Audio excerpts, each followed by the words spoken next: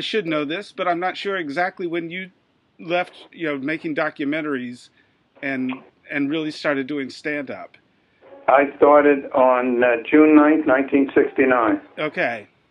That's pretty precise. How's that for pinpointing it? Yeah, June 9th, 1969. 1969, right. Mm-hmm. So what? And prior to that, I had no... My father was a vaudeville comedian, song and dance man, juggler and all that. But he stopped doing it very early in his life because his father was an Orthodox rabbi. And when he came back from California, he had a contract with the Three Stooges to do the movies with his pal Vernon Dent. Vernon Dent is the real big guy with the mustache who was like the bad guy and on the Three Stooges and all that.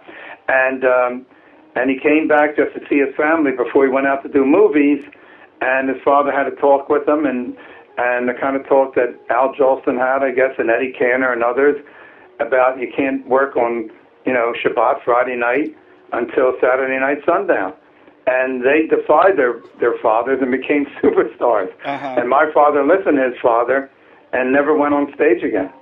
Wow. So it was a genetic gift handed down to me from my father. I was just funny from the time I spoke and put words together. So in 1969, I had no ambition whatsoever to be a comedian, just to give you a little answer to your question. But I did have the ambition to do one television show so I could prove the skeptics later on in my life when I told them, I did stand-up comedy for a year.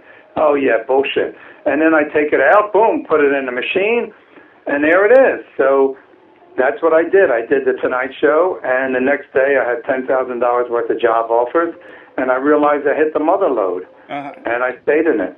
But I had no intention of being a comedian. I knew I was very funny, but I had no intention of doing it. Right. So that's my background. Now let's get back to Pryor.